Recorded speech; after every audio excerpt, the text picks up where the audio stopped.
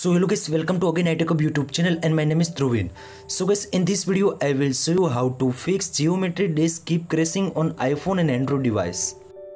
Lot of iPhone and iPad user report to when the open geometry dash then automatically crash on iPhone and Android device. Now the iPhone users question is what to do for the fixing this issue in my iPhone and Android device. In this video you can see also I will open the geometry dash then automatically crash is on your iPhone and iPad. So guys, before the starting this video, please make sure you subscribe my channel, like, comment and share, and also press the bell icon for the more informative video. First one solution is also geometry dash offloading in your iPhone and iPad. Now first of all open the settings app. In settings app scroll down and tap on the iPhone storage. Now iPhone storage scroll down and select the geometry dash option. In the geometry dash options you can see also offload app is option available. Now please make sure tap on and offload. Offload the geometry dash, after wait for the sometimes then again reinstall on your iPhone and iPad.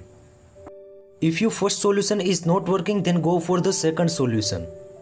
Now the second solution is most important. The solution is update geometry applications on your iPhone and Android device. Now first of all open the App Store in the iPhone and Play Store in the Android device. In the App Store top corner search bar, in search bar search the geometry dash applications on your iPhone and Android device. When the geometry dash is searching is completed, now open it and now you can see also if your latest versions is available. Now please make sure latest versions to update geometry dash applications on your iPhone and Android device. Now the third one solution is most important. The solution is delete the geometry app and also reinstall the geometry app in your iPhone and Android. Now first of all find out the geometry applications, press and hold. After you can see also remove and uninstall option is available. Now please make sure tap on it and App Store to again reinstall geometry dash on your iPhone and Android. Now the fourth one solution is latest versions to update your iPhone and iPad.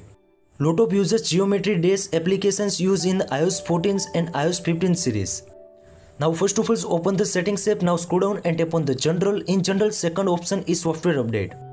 If the in your iPhone and iPad iOS 15.5 update available, now please make sure latest versions to update your iPhone and iPad.